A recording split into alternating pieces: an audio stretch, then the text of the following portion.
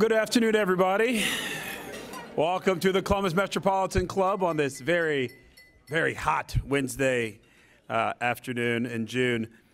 I'm Matt Barnes, morning co-anchor with NBC4 today and a member of the CMC Board of Trustees.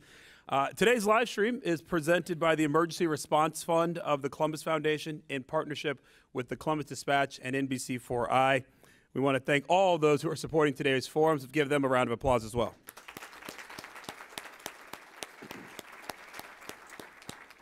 All right, let's get to the good stuff here. The Columbus Zoo and Aquarium isn't just one of Central Ohio's most beloved attractions. It's a fan favorite around the country and, frankly, internationally known. However, events in the last several years at the zoo have included a bit of turmoil and controversy, followed by the resignation of top zoo executives. So, how can the zoo restore its reputation as our nation's leader in animal conservation and education? To help answer these questions and more, please welcome Tom Schmid, the new president and CEO of the Columbus Zoo and Aquarium, and our host with the most, Monica Day, co-anchor of NBC4 Today. You can learn more about today's speakers in our forum flyer. Monica, for once, I cede the stage to you. Oh, thank Enjoy. You. For once. Yeah. For once. Thank you, Matt. Very excited to be here today to talk to you, Tom. Obviously, the Columbus Zoo is something that we all love, right? It's something we're proud of. You have people in from out of town. You're like, you've got to go to our zoo. Your zoo isn't as good as our zoo. It just isn't. That's a fact, and I'll stand by that. Even people that come in from San Diego, I'm like, forget it. Come to the Columbus Zoo. Check it out. But before we get started today, you are new to Columbus. Sure. You're new to most of the members here. It's myself. Just give us a little information about you, your family, and how you got interested in this field to begin with. Sure. So first of all, thanks for the warm welcome, and that's certainly something that I've experienced everywhere I've been in this city. It's remarkable. The people here are just, I've always heard about sort of this Midwestern nice attitude, and it's nice to see it in action. So I was born in Miami and grew up in South Florida and spent most of my youth in the water, under the water, over the water, anything you can imagine having to do with seawater, we kind of did it. And so marine biology ended up being a logical career choice for me. And that was sort of the trajectory I took in college and in graduate school. And then I was finishing up graduate school, and I got an opportunity to work for SeaWorld to manage their shark collection. I thought that would be a nice detour, maybe for a year or two after being in school for a while, and so I did that, and I ended up staying there for about 6 years. So it really, I think that opened my eyes to sort of the zoo and aquarium field, environmental education, sort of the visitor attraction, all those kinds of things that were part of the work that we did there. And so, so that kind of started the trajectory, and then spent a few years in Norfolk, Virginia at kind of helping build a new aquarium, science center, and naval historical museum hybrid, if you will. And then really I found that I enjoyed management, I enjoyed building, I enjoyed exhibit design, and then was recruited to go to Texas to be the chief operating officer for the Texas State Aquarium, and then CEO. So, and now I'm in Columbus. So this was, I've been trying to get up here ever since. So it's I'm excited to finally get to the promised land. So yeah. That's good. That's good. That's a really good attitude to have. We really appreciate that. We like you. We like you already. In kind of looking into your background, trying to get some information about you, it seems that in the field, people are really quick to talk about your integrity, talk about your leadership, and your ability to really relate to people, and your honesty, which is obviously something that we need desperately here right now. One of the stories that stuck out to me was at the aquarium. I'm going to paraphrase this. I'm going to let you tell this story. That there was a product that was mislabeled, and the results of your staff using this product were catastrophic. And instead of just keeping this quiet, you decided to go public with it. Why did you decide to really put it out there? And what result came back because of that? Yeah, that was probably That was certainly the darkest day of my 20 years there. We were doing a fish treatment, and as you said, we added a chemical to our largest aquariums to treat for some parasites, and within a few hours we realized something was wrong, and so the staff started collecting data, and no one really knew what happened. I mean, I have so much confidence in the staff there. You know, the first thought was, well, they just displaced a decimal point, put too much chemical in, and I thought that's almost certainly didn't happen. I said, there's got to be something wrong with this chemical. So we immediately started collecting samples, and I think it was the next day I sent an email to every zoo and aquarium director in North America, and I said, this is what happened. This is the drug we used. This is the amount we used. We just laid it all out, because I was afraid that if there was something wrong with that chemical, other facilities may be in the process of using it, and we did the same thing with the press and the media, and sure enough, we found out that it actually had happened previously to several other institutions, but for whatever reason they decided not to go public. I remember talking to some of the folks at the aquarium in New Orleans, and they said, Tom, we had that on the shelf. We were ready to use it, and so we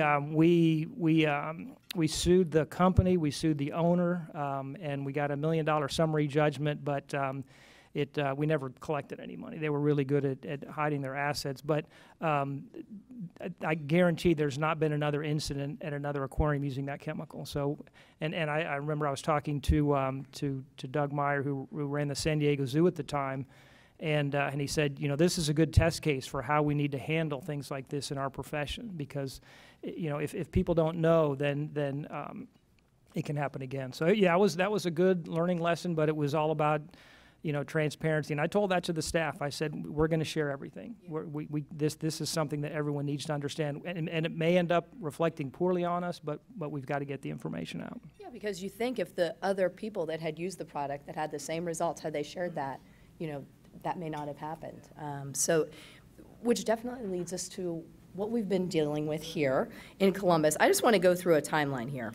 So in March of 2021, CEO and the CFO resign after this investigation. In April of 2021, Jack Hanna's family, who is beloved, announced that Jack is dealing with dementia. In the summer of 2021, a documentary comes out called The Conservation Game, and it really starts shedding a negative light on the zoo, on Jack, on some of the practices. In August of 2021, the forensic audit is released.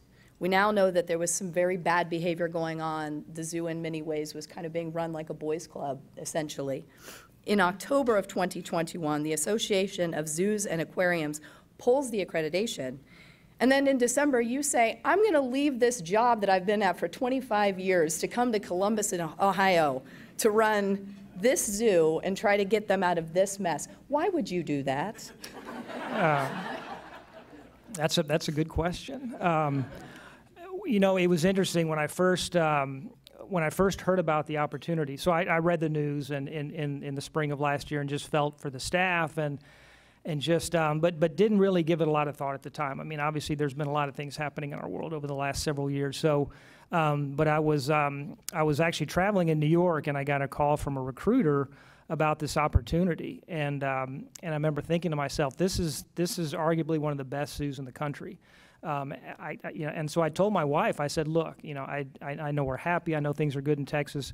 This is the best zoo job in the country. I said, I'm probably not even going to be competitive. I work for a sort of a mid-size aquarium, but I mean, they approached me. I got to put my name in the hat, and so I told her that, and she was all in. And I think, you know, I remember reading one time Tim Cook from Apple was giving a commencement address, and he talked about, you know, he's trying to inspire these young students, and he talked about in life you have different pathways, and you can sail toward the calm seas, and that's comfortable, but you know, if you chart a course toward a storm, that's really sometimes where you find your purpose. And I feel like that's a little bit why I wanted to come here. It seemed to me that my skill set was maybe what the zoo could use and might be beneficial. The Texas State Aquarium was not in great shape when I got there, and so we were able to accomplish a lot there, and it just seemed like an amazing opportunity to help lead one of the best zoos in the country. And as I looked at all the details in the forensic audit, I thought to myself, these are things that are major challenges, but they're all solvable. I mean, this is so. Yeah, so here I am. So one of the things that came out of this was losing the AZA accreditation. For folks that aren't familiar, what exactly does that do? What was the impact on the zoo by losing that? Yeah. Well, it's interesting. You know, the Columbus Zoo had been an accredited member of the AZA for decades, and it's a great trade association, member-serving organization. We have a very comprehensive animal management program that we work with other zoos on, and it's largely coordinated and orchestrated by the AZA and their staff and a whole group of volunteers. So being able to be part of that network is vital. There's continuing education opportunities. I mean, there's a lot of upside to being a member of the association. The accreditation process, obviously, is something that we hold very dear, but from a public perception view, we really found that it had almost no impact to our operations. I think, as you mentioned, you know, the zoo is very well thought of in this community, and I don't think anyone in the community questioned whether or not we were taking care of the animals. It's clear that we do that every day in all of our facilities. So I think where we had the biggest impact was we had curators who manage some of these species programs, and in some cases had worked decades to get into a leadership position, and they were told they had to step down through no fault of their own. So that was really, I think that was the hardest part from my perspective. But there are other accrediting bodies out there. So we were able to get an accreditation by the Alliance for Marine Mammal Parks and Aquariums last fall. They focus pretty specifically on marine mammals, polar bears, pinnipeds, things like that. And then most recently, we were accredited by the Zoological Association of America, which is it's a younger organization, not quite as large, but it's one that's growing rapidly. And so they had several inspectors on site earlier this year, you know, spending 10, 11 hours a day going through every aspect of our animal care, our animal well-being program, conservation, safety, security, a very comprehensive audit, and we achieved that accreditation. So I felt good about that. We will pursue AZA accreditation in the fall of this year, and I'm confident we'll get it back again, because when the inspection team was here last summer, we actually met the standard.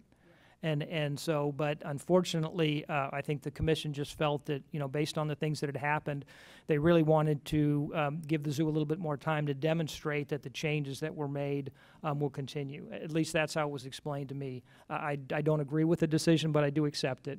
And some time with the AZA, right? Yeah, I served on the board for 8 years and have done dozens of accreditation inspections all over the world. So I do understand the process, and I don't think they made the right decision. But again, we're moving forward. The Wilds continues their AZA accreditation. They never lost it, and they actually are going through their inspection this summer, and I'm confident that in the fall they'll be accredited once again. So, you know, from a staff perspective, it was really difficult.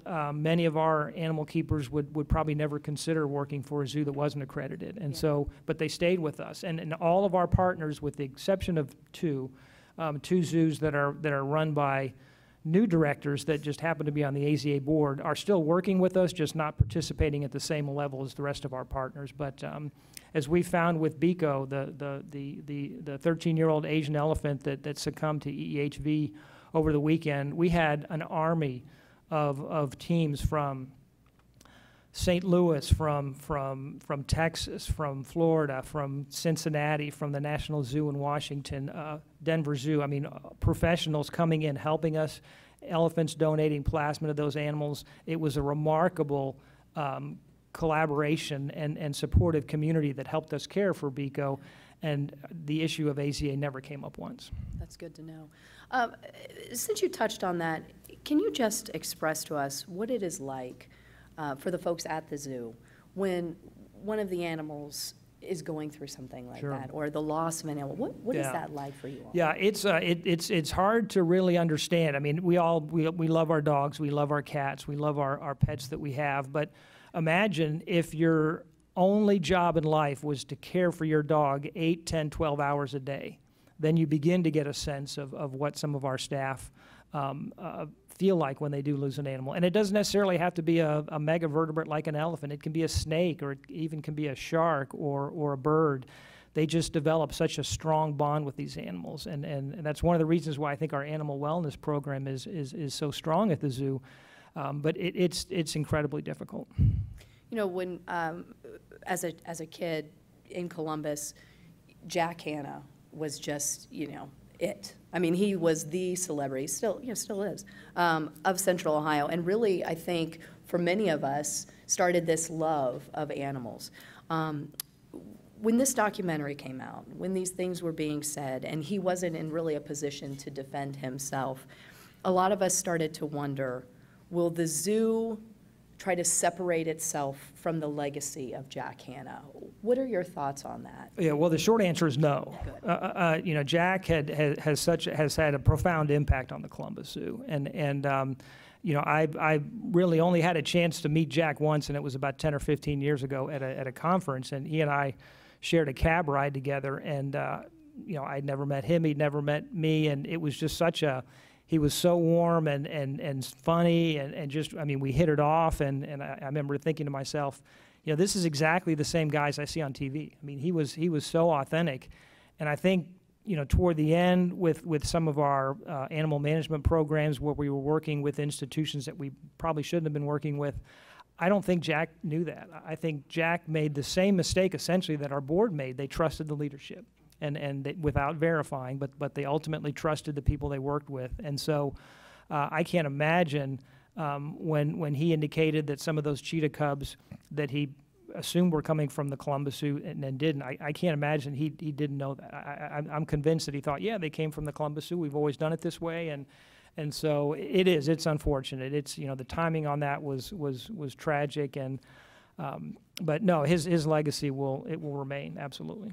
And for a lot of people, you know, they wonder, well, how have these programs changed? You know, at the TV station, we would have animals come into the station.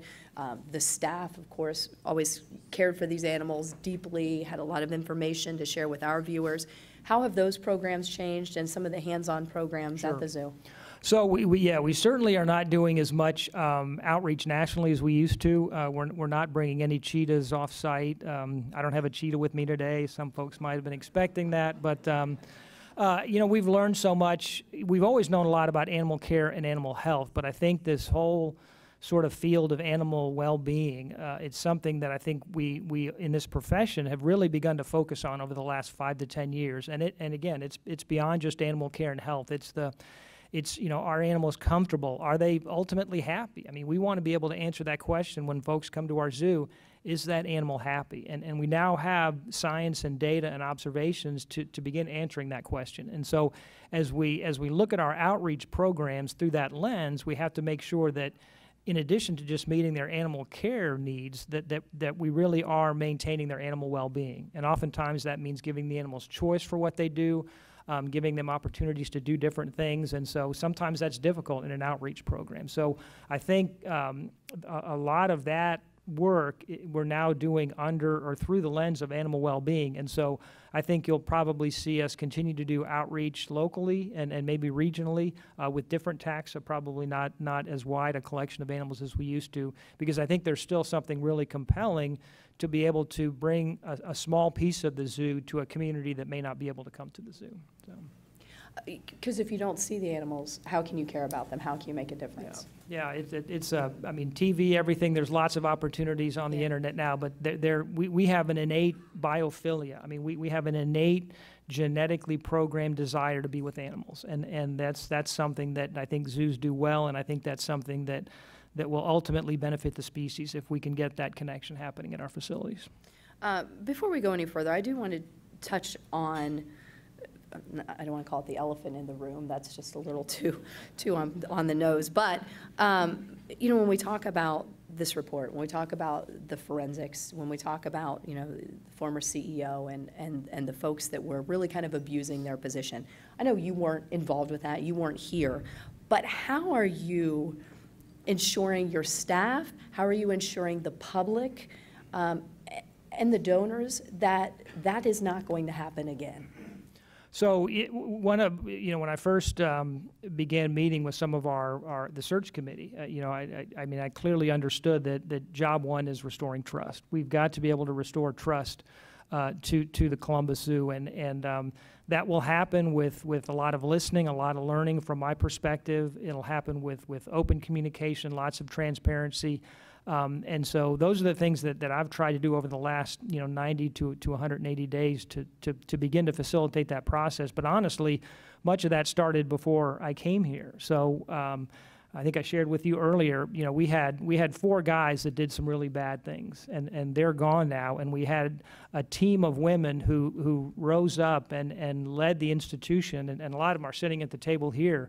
They're the ones that did the heavy lifting. They're the ones that made the changes and worked with the board and really got the ship righted so that when I could come in, I was in a much stronger position. And I'm very thankful for Jerry Bourne, our former leader from years ago, who also came back and volunteered his time to help lead the organization. So if you look at all the things that we've done through what we learned through the forensic audit, Brent Jackson, who chairs our audit committee, they are on task every month making sure that we're following the procedures, that we have the right procedures in place.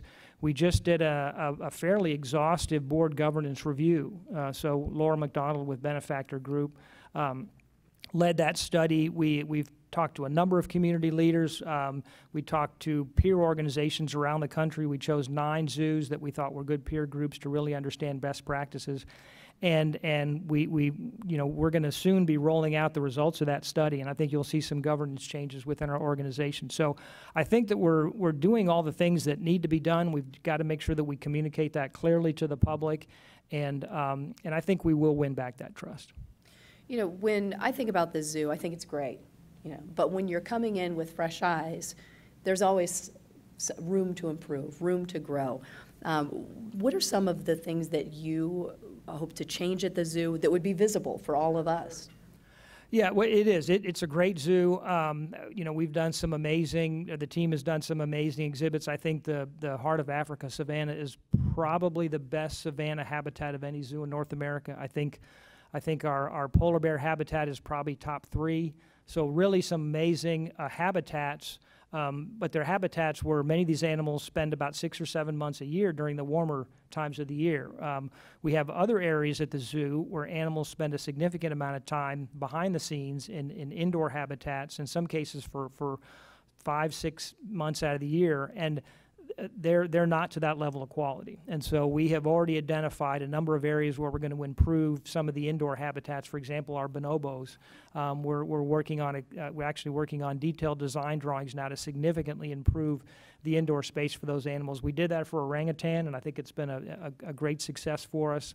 So that's going to continue to be a strong focus for us, making sure that we've got amazing spaces for these animals to live year-round and not just in the summertime. And then from our guest perspective as well, we want to make sure that the zoo is a place where guests want to visit year-round and not just in June and July. So coming up with more experiences where our guests can get out of the elements and see some of these animals, I think is a real key to our long-term sustainability. So we, in addition, we've got a big focus on the North America region right now, so a major development there. And then we'll be looking at some other areas of the zoo, but we're about halfway through a strategic planning process. I hope to finish that up with the board and our senior team sometime probably in August, September, and then we will move into our framework development, which will be the master plan that guides our growth for the next 8 to 10 years. And I can't share any details yet, but it will be transformational. Okay. Now, you're coming from an aquarium. You're an aquarium type guy. Are we thinking any expansion to the aquarium portion of the zoo, or my favorite area, the manatees? Manatees. Well, we actually have Asking one of for a the friend. we have one of the I think we have one of the best manatee habitats, and that's a program that we've been involved with for several decades. We got 4 additional orphan manatees last year, so we're kind of full right now, but there's still a need. So I think working with our partners to help them determine maybe how they can build facilities similar to ours probably would be a next good step. The aquarium component it's a little small and it's a little dated, and if you think so, I think Columbus is the 14th largest city in the country. We're probably the largest city in the country that doesn't have a true standalone aquarium. And I think that's largely because the Columbus Zoo has filled that need. So I think there certainly would be opportunities to dramatically improve that part of our program. If you need help with the manatees, let me know. I've got a day job, but I get off early, so I could be there. I could be there to help out. You know, we've touched a lot on the zoo, and for many people in Central Ohio, they've never been to the wilds, and it's just an incredible place to visit. What are you going to do to expand that, to try to get more people out there? And are there any expansion plans for the wilds? Yeah, the wilds is a remarkable facility. So when I first came to interview, that really was, I think, the other piece of the equation that got me excited about the future of our organization. I spent 3 or 4 hours out there actually with Dr. Jan Raymer, and I'd never been there before. I'd always heard about it, but it's a remarkable asset. And I think in some cases, it really is the future of a modern zoological facility. And so, I mean, if you think about pretty much every major city in the country has a really good zoo. Very, very few, if any, have a 10,000-acre wildlife conservation center that's an hour and a half away. So I think the future out there is still largely unwritten. We're also going through a strategic planning process there with Dr. Joe Schmid, who is our leader out there. I think more opportunities for guests to spend the night out there. It's so big and there's so many things to do. You can't do it in a 2 or 3 hour visit. And so that's why I think the lodging has become so popular out there. So next month we'll break ground on a new campground, an RV campground, which will be a wonderful opportunity and a little bit different price point for folks to be able to enjoy what we have out there. But no, we've got a lot of really exciting ideas that really are grouped into how can we, again, like at the zoo, how can we extend that season, really where our wildlife conservation focus will be, what taxa we'll focus on, the restoration ecology work. There's so many opportunities for guest experiences, for wildlife conservation research, the science that we can do out there, because it essentially is largely a natural habitat. When I was out there this past summer, when we were on the tour, one of the guides mentioned their desire to have black rhinos.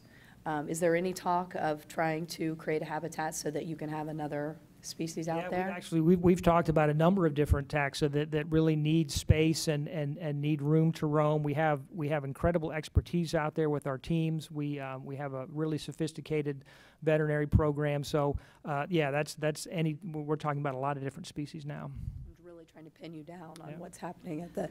If you haven't been out there, stay in the yurt. I mean, the experience is absolutely incredible. The people that run the zoo each day, I'm talking the people that welcome you to the zoo, they're in the gift shops, they're walking around, kind of your guest service folks. What was their response to everything that happened last year? I think one of the things I did during kind of my first few months at the zoo was so we have about 34 different departments there, and I really wanted to meet one-on-one with all of our teams, and so I did that, and it was a range. I mean, clearly everyone was disappointed, they were hurt. I think almost any company suffered during COVID. Either through layoffs or cutbacks. And so, that put a level of stress on the teams, and then compounded with that, when they learned about what their leaders were doing, I think it really just, I sensed some PTSD with some of our teams when I met with them. And so, they wanted to know what was going on. There wasn't a lot of transparency. And so, I think they were hurt, but it's an amazingly resilient group of people, and I think they, like our community, understood that the zoo itself is an amazing institution and it's going to move forward. Yes, there were a few guys that did some bad things, but the entity itself is strong and remains strong, and I think they got that, and I think just having an opportunity to share with me how they were feeling, I think was somewhat cathartic. I mean, there's still a lot more that we need to do. But it's been a challenge, but I would say that most would probably recognize now it is a new day at the zoo. What do you think is your biggest challenge right now? I mean, obviously we're coming off the pandemic, staffing's an issue for everyone, everything that's happened. What are you the most concerned about right now? Oh yeah, so it is a large organization. So we have essentially 4 different companies, 4 different boards, and in 2 different cities, over 300 employees and nearly 3,000 seasonal workers in all 4 venues. So I think just understanding, what's happening in each division, where the risks are, where the opportunities are, prioritizing, I think, has been a challenge, trying to determine. I mean, there's so many things to do, and I remember I spoke with the staff a couple weeks ago. And some days I wake up and I think we're not moving quickly enough, and then other days I think we're moving too quickly. And I will share with you that thanks to Nana, I was invited to listen to our new police chief, Elaine Bryant, and after hearing what she's done over the last year, coming in as the first black female police chief in a department that's 89% white male, I don't feel like I'm not moving too quickly. I mean, I feel like I'm not. She has done so much that she was kind of it was an inspirational sort of process for me to think we just need to keep moving, and we need to keep moving quickly. So I think it's just prioritizing to make sure that we are moving ahead in all the different areas that we need to, and just trying to figure out a way that we can maintain that cadence. Obviously coming into the job, you're familiar with what the zoo was going through. You were familiar with the zoo and the work of the zoo. But was there anything that really shocked you coming in? Probably not shocked, but I think the employee morale was more challenging than I anticipated, and I should have expected that. But again, I think when I had a chance to meet with all those teams and just seeing what they had gone through, and still looking at how resilient they were, that was more surprising than I anticipated. I know that we touched on the care of the animals, and a lot of people questioned, were any of the animals being neglected or treated poorly? But the care at the zoo, it is at the level that we've always anticipated that it is. Absolutely, and that's what I think was a little frustrating too with the AZA process. Yes, some bad things occurred. They were rectified.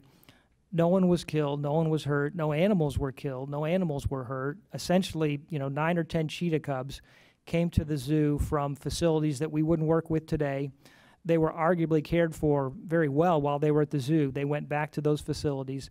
That, on the animal end, that was essentially the extent of it. And so again, none of this had anything to do with the animals that are on site at the zoo. So I think sometimes we just have to put these things into proportion. And again, with the misspending of our former executives, we documented somewhere between $700,000 and $800,000 worth of misappropriated funds, or misspending, if you will. Most of that now has been returned to us.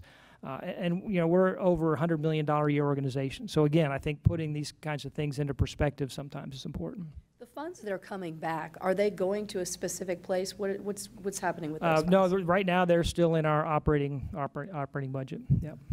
And with the pandemic, obviously everyone took a hit. You couldn't be open. So how did that affect operations there, from a fiscal standpoint? Yeah.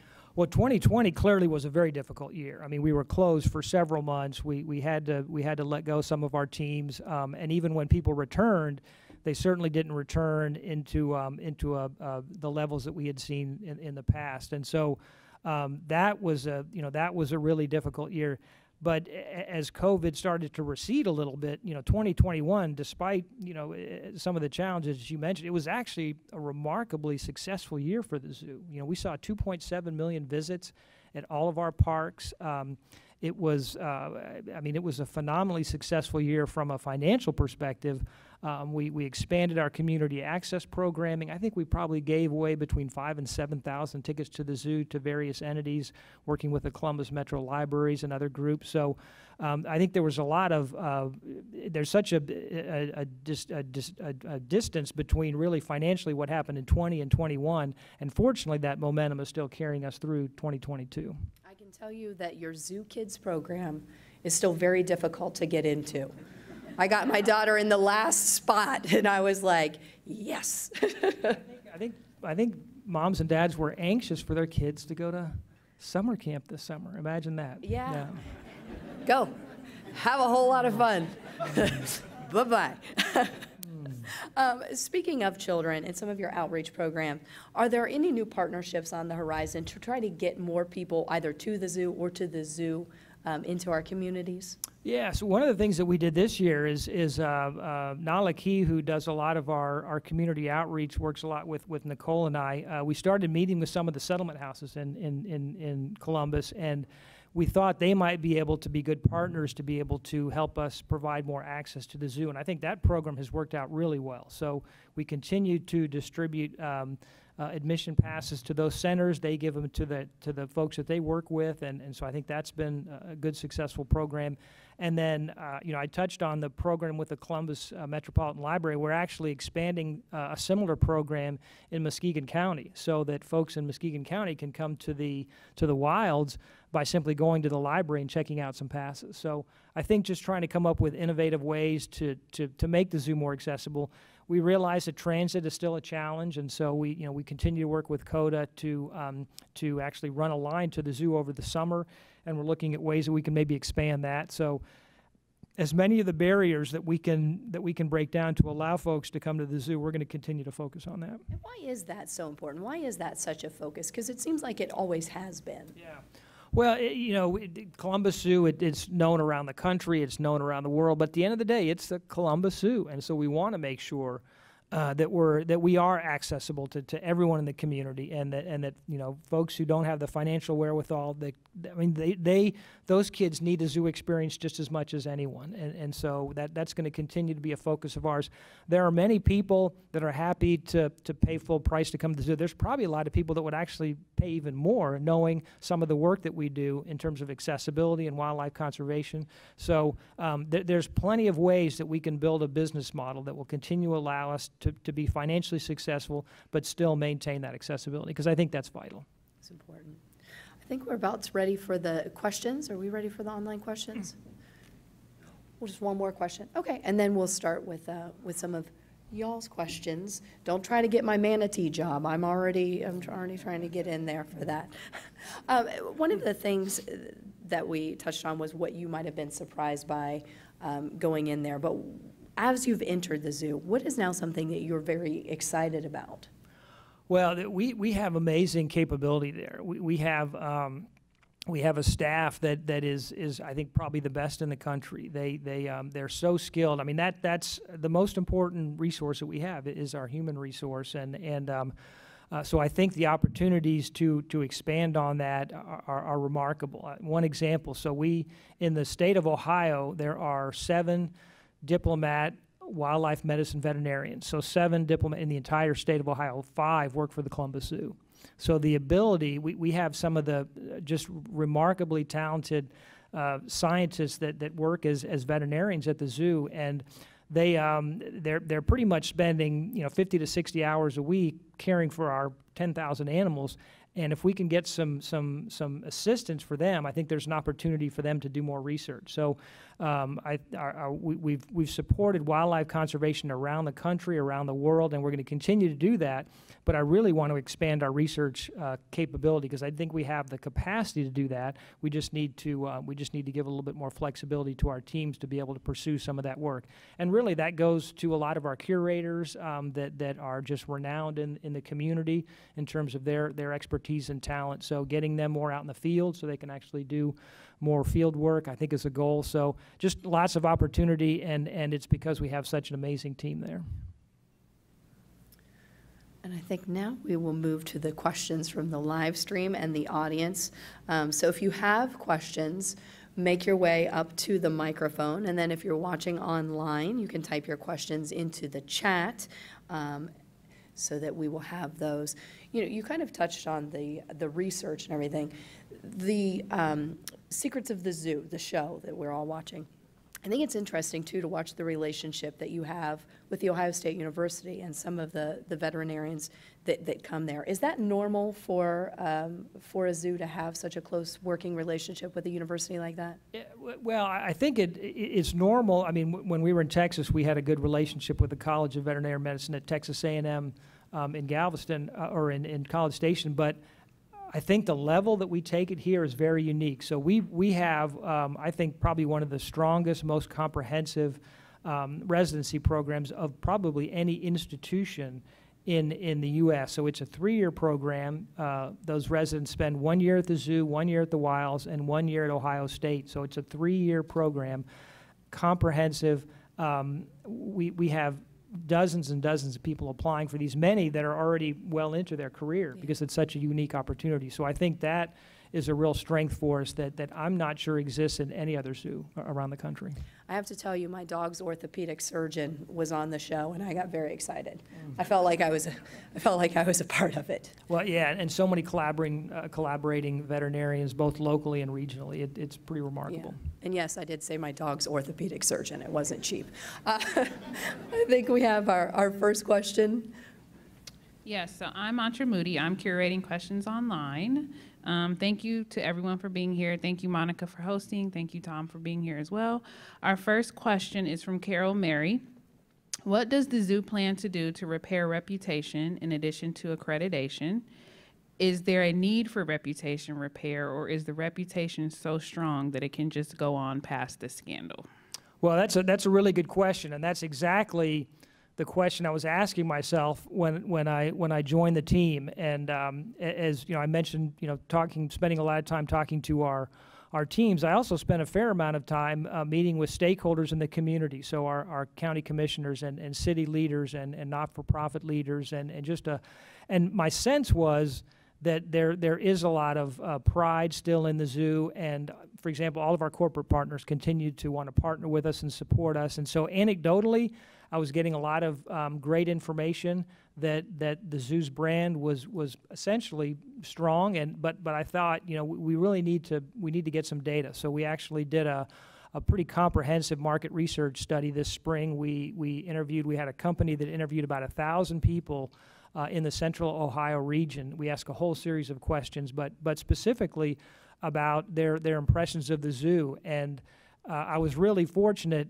We were really fortunate when we saw those results. So the positivity value was at 95%. So 95% of the people that we surveyed had a positive view of the zoo. Somewhere between 3 and 4% had no opinion whatsoever of the zoo, which is okay. And there was virtually no one that had a negative impression of the zoo. And so I felt, that was the data point that we needed. Now, that doesn't mean we still need to work hard every day to keep that reputation. And as all the things that I mentioned before about the communication and the transparency, we need to make sure that we're maintaining all of that. But again, I think the general public, our community, I think they can separate the actions of a few individuals with the amazing team that is at the zoo now. Tom, first, welcome to Central Ohio. Thank you. My name is Steve Gravenkemper, and I'm a psychologist. You talked about the low morale and kind of the trust had been broken by leadership. Can you kind of give us 2 or 3 tips for other leaders based on your experiences on things that you think are helpful as they might deal with similar issues? Yeah. Well, the one, and it's pretty simple, but it's just listen. I can distinctly remember several times when I met with the teams. Some of them broke down. I had folks that said, I've worked at the zoo for 6 years. I've never had a conversation with anyone from leadership. So I think it was just knowing that they had a voice, knowing that they could be heard. When I think a long way to begin repairing and restoring that trust. And under Carmen's leadership, she's our senior VP of Human Resources, we did a really comprehensive employee engagement survey that looked at every department, looked at really what's making them tick, where the issues are, and so we now have action plans into place that address those. And I will say a lot of it's common sense. It's communication. It's making sure that teams know what's going on. No one or not everyone may agree with every decision that we make, but if we at least explain why we're making that decision, that always hadn't been the case. And so getting them to understand the process that we go through when we have to make decisions, I think, is important. Making sure they have a voice, making sure they're heard, they're understood. I think all those things are really beginning to build that morale back up. All right, so we have another online question. This is from Kathy Fox. Are you able to talk about any new animals that the zoo will have as their new home, and are there any new breeding program opportunities? Oh, that's a good question. So, so I have to, again, I want to be 100% transparent. as we look over the next 5 to 10 years at the Columbus Zoo, I can almost guarantee there probably will be less animals at the zoo rather than more. And part of that is because of the realization that we are going to focus on the taxa that we can have the most impact with, and this notion of continuing to build collections to create new experiences, that really is not a model that I think is working as well for the modern zoo these days. So what our goals really will be, we want to continue to breed animals, we want to continue to sustain the populations, but we want to increase the size of their habitats. We want to make sure that there's more opportunities for the animals, which require space. So that's sort of the short answer. Now, I will share that I'm pretty intrigued with the Madagascar region, because one of our veterinarians has been going down there studying lemur populations for 20 years. So that could be an opportunity for us to talk about some new areas and talk about some new conservation work focused on Madagascar. But generally speaking, we're not going to be bringing a lot of new taxa into the zoo. I mean, we want to certainly maintain what we have. We want to work with our partners, and we'll continue to work with them. And I think as we're discovering, each zoo has its expertise. And so if there's a zoo that is really exceptionally good at one taxa, then that zoo may increase their collection. Other zoos may end up cutting back on their collection a little bit. If you look at the sustainability of elephants, for example, it's not great right now. And if you look, I don't remember the number, but let's say there's 45 or 50 zoos in the country that currently have African and Asian elephants. If you look at the population dynamics over the last 10 to 20 years, and if those continue, there won't be 45 zoos that have elephants 10 years from now. There might be 25 zoos. So, zoos are having to make really difficult decisions about what their animal collection plan looks like and what taxa they want to focus on. So we're not going for like pandas in 2025? Probably not. No. I don't want to say never, but probably not. Okay, Yeah, all right. yeah.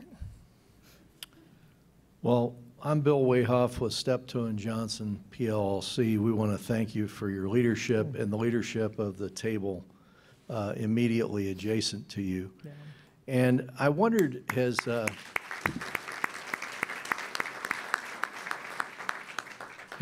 staffing at the wilds for tours and whatnot ever been an issue? And what, if anything, if it has, what, if anything, is the organization doing to staff up out there?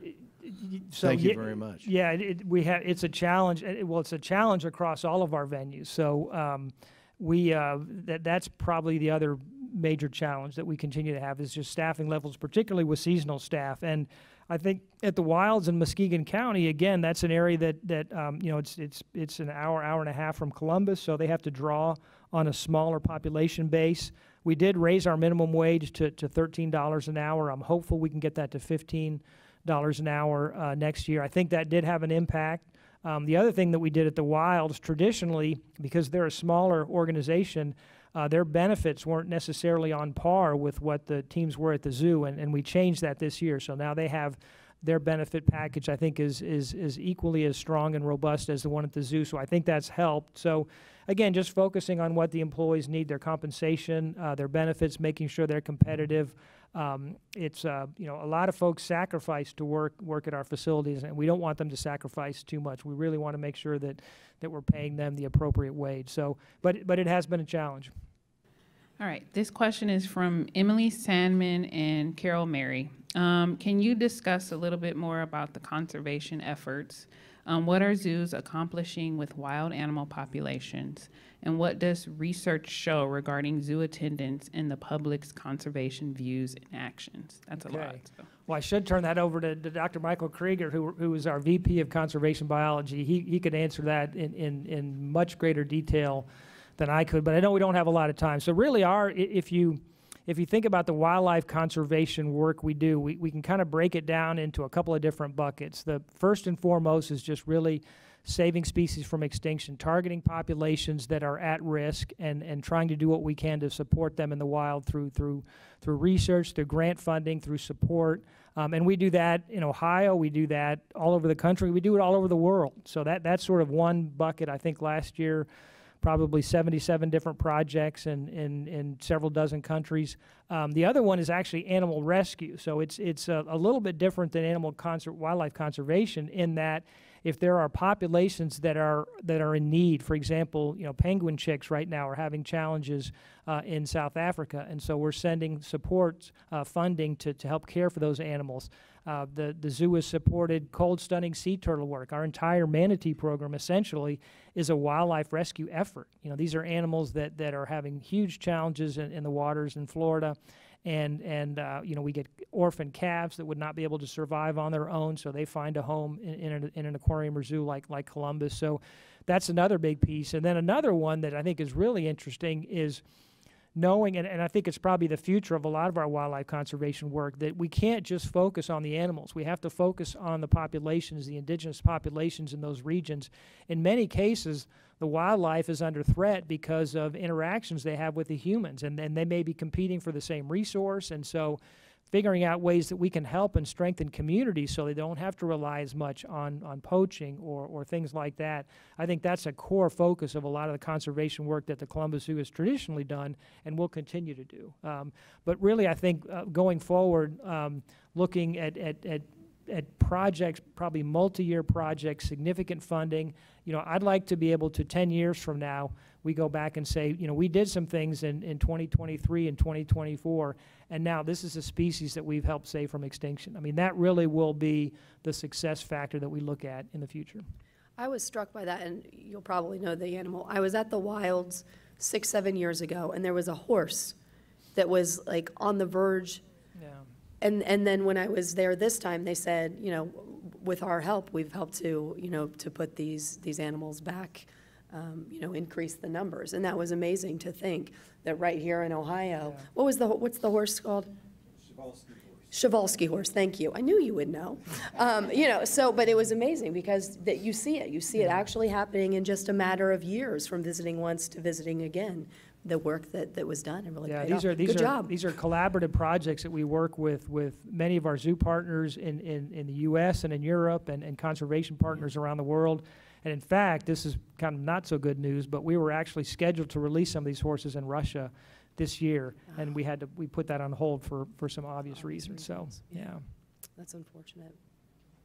Hi, Jeffrey Feld in Scientific Consulting. I want to welcome you to Central Ohio. Like you, this is, I'm a recent transplant. This is probably your first real winter like me, so I'm glad we survived that. You mentioned a few aspects of some of the research that the zoo's done. It sounds really exciting. So I was wondering if you can talk a little bit more specifically about one ongoing research study that you're most excited about, whether it's a collaboration with Ohio State or if it's something specific to the zoo. How you're communicating that to the public, how it's becoming broadcasted, and how that communication can really help strengthen your relationship with the public. Yeah.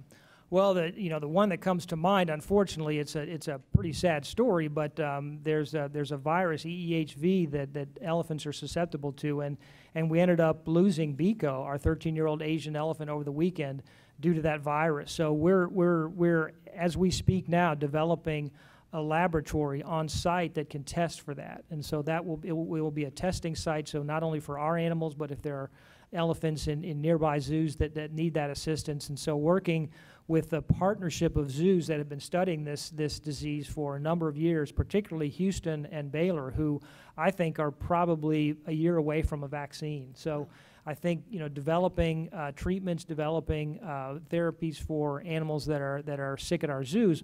In some cases, those actually may be extrapolated to wild populations. So I think there's a lot of things on the animal health end that I'm pretty fascinated with. We do some amazing work with giraffes, and I think we're just beginning to really understand the impact that will have. Yeah, one of the giraffes was just giving blood the other day. Yeah. So he got a lot more press than I did. Doing his part. Listen, I mean, he's pretty cute. He's helping out the population. But thank you for giving blood as well. Hi, my name is Jody Engel. I'm a proud CMC member and also a member of the Diversity, Equity, and Inclusion Committee here with CMC. And I was wondering if you could please speak to your background with DEI at your other institution, and then You have great access programs, it sounds like, and minority supplier relationships. And I was just curious if you could talk about the staff and inclusive environments for guests and staff, as well as you said you had a great relationship with OSU, so thinking about increasing what our staff looks like and the backgrounds and barriers. You only have like 4 minutes maybe, but that'd be great. Thanks. Yeah, we would definitely need more time. Well, so I think it's been interesting. If I'll share with you kind of some of the pillars for our strategic plan that we're focusing on now, and I try to keep things fairly simple, but the primary pillar is really focused on animal well-being, and that involves the animal health, animal care, the well-being, the habitats that we create for the animals. How do we really become or continue our leadership role in that? But the other one is sustainability. So we are a 100-year-old organization. So what are the things that we need to do in the next 3 years, 5 years, 10 years to make sure that the Columbus Zoo exists 100 years from now? And as we started looking, and this is, unfortunately, it's a challenge that a lot of zoos face. If you look at particularly our keepers, that group of people, they are largely Caucasian, and that is not sustainable. We cannot run zoos if we only have Caucasians working as zookeepers, and so we've got to figure out a way that we can reduce the barriers and bring a more diverse population in to help care for our animals. It is fundamentally unsustainable. So that is part of one of our strategic plan pillars. And I think Dr. Rustin Moore at OSU, who actually serves on our board, really, I think, has sort of captured an interesting observation, and I think it's a story that we can tell really, really well at the zoo. I mean, nature can't survive if it's not diverse. Biodiversity is the fundamental premise that nature exists, and focusing on biodiversity and supporting biodiversity in the wild is really what drives our mission every day. We need to have the same focus on human diversity, because we're just like nature, we cannot exist if we don't have diverse populations. And so I think that's really become kind of one of our core values within our DEI program. And so we're about to launch our new RISE scholarship program. We had a lot of internship programs in the past, but they were largely unpaid. And as you can imagine, unpaid interns, they may come from middle to upper income families, and students that are coming from families that are lower income, they can't afford to work as an unpaid intern, and so that's a barrier. So we're going to launch our new RISE scholarship program in the fall, and we'll have 20 paid interns for that program, and we're going to reach out to the schools where we can identify students that we think could be good candidates that maybe historically didn't have an opportunity to participate, that they will be, and we want to continue to grow that program. So that's one piece of it, but we're also, thank you, Donna. But even within our volunteer base, I mean, we've got to make sure that, first of all, we've got to identify what are the barriers, what is preventing folks of different backgrounds to want to become part of the zoo. And as we can continue to identify that, then we can eliminate those barriers. And I think our zoo population, our human population, will better reflect Columbus, it'll better reflect Ohio, it'll better reflect the United States, because it does not today. I hope you found today's forum enlightening, informative. I mean, we all know the Columbus Zoo and Aquarium is just such a pillar of our community and of our city and our state, frankly. And it was nice to hear honest answers about getting through a very challenging time. There's a lot of bad press, but you can see it kind of coming out of that. And I think it's thanks to your leadership, Tom. So thank you for being here and answering some of those tougher questions about the issues facing the zoo. If you all have not noticed already, this is always a good time. You always learn a lot when you come to a forum. We have many more coming up, including next Wednesday. We'll have a one-on-one conversation with the former Ford CEO Jim Hackett and Nancy Kramer, Global Chief Evangelist for IBM. That's sure to be an enlightening conversation. And then if you haven't checked just the programs that are coming up, the forums coming up in July, a lot of good ones. Obviously, there's always good diversity and variety in our forum, so please check that out. If you can't make next week, find another Wednesday. We'll be here. We always are on Wednesdays. And please come by, have a lunch, and enjoy some great conversation. Thank you, as always, to our online virtual seat patrons, to the Emergency Response Fund of the Columbus Foundation for presenting our live stream in partnership with the Columbus Dispatch and NBC4i.com. And, of course, special appreciation to Tom Schmid and our host, Monica Day. And thank you all for joining us, because we can't have a conversation if it's just the three of us. I need to have more people here, so we can't do this without you. So we do look forward to seeing you here for another forum, hopefully next week or another Wednesday in your schedule for another community conversation. Stay cool, everyone. I know it's hot out there, but good luck, and have a great day. You all stay there for